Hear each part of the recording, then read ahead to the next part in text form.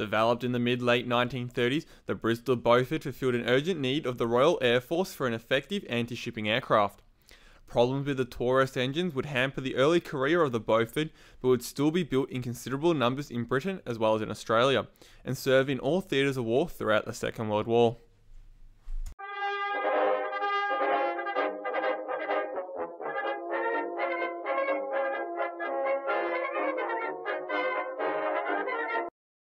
The Bristol Beaufort story begins in 1935.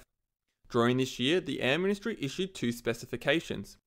The first one, M1535, called for a torpedo bomber, while the second one, G2435, specified a general reconnaissance bomber aircraft that would replace the Avro Anson.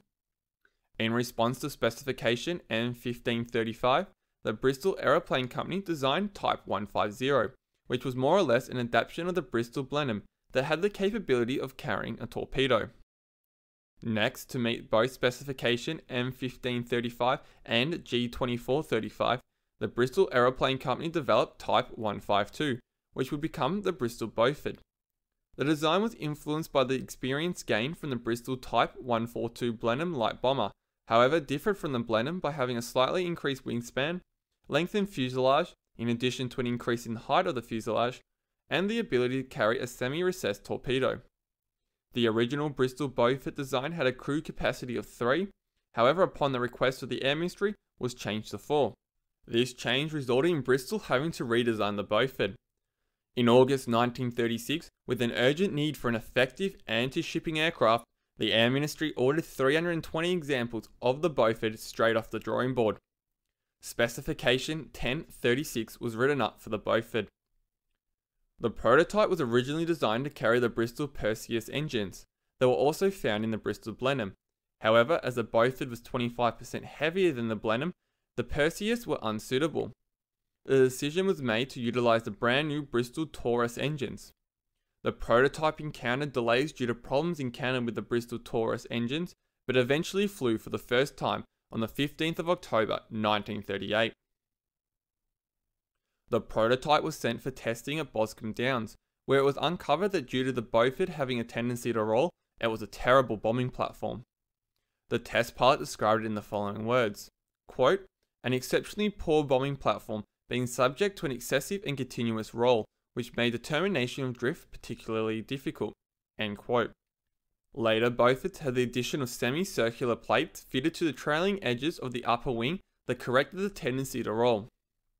Other changes during this period included an additional machine gun in the dorsal turrets, as well as the installation of doors to fully enclose the landing gear.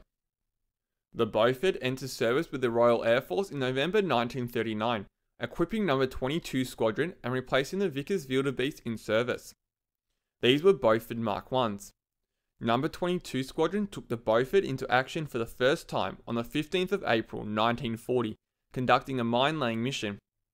However, in May of that year, due to ongoing problems with the Taurus engines, all Beauforts in service were grounded. Still, the Beaufort would go on to equip 9 Royal Air Force squadrons.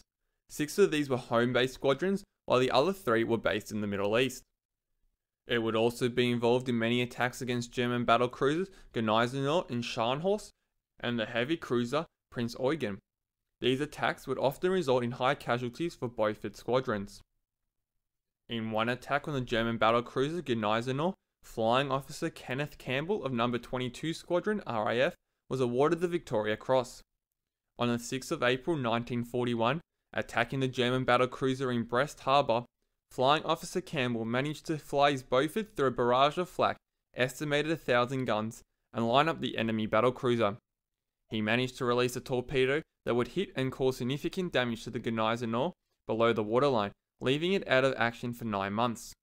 His Beaufort was then shot down as it banked away, crashing into the harbour and killing Flying Officer Campbell and the 3 crew members on board. On the 13th of March 1942, he was posthumously awarded the Victoria Cross. In 1942, all 9 Beaufort squadrons were deployed to the Mediterranean and Indian Ocean, and remained the standard torpedo bomber for RAF Coastal Command until 1943. Operating from bases in Malta and Egypt, the Beaufort was able to attack German shipping, supplying German forces in northern Africa. They were quite successful in this role. In 1939, the Australian government decided to manufacture Beauforts in Australia. For more information on this part of the aircraft history, please check out part 2 of this video. With Australian Beauforts being powered by the Pratt & Whitney Twin Wasp engine, the British Air Ministry requested for Bristol to also provide them with Beauforts powered by the Twin Wasp. These would become the Mk.II, with the prototype flying in November 1940 and the first production version flying in September 1941. The Twin Wasp offered greater takeoff performance than the Taurus engines. 164 Mk.IIs were produced as the British suffered from a shortage of Twin Wasp engines.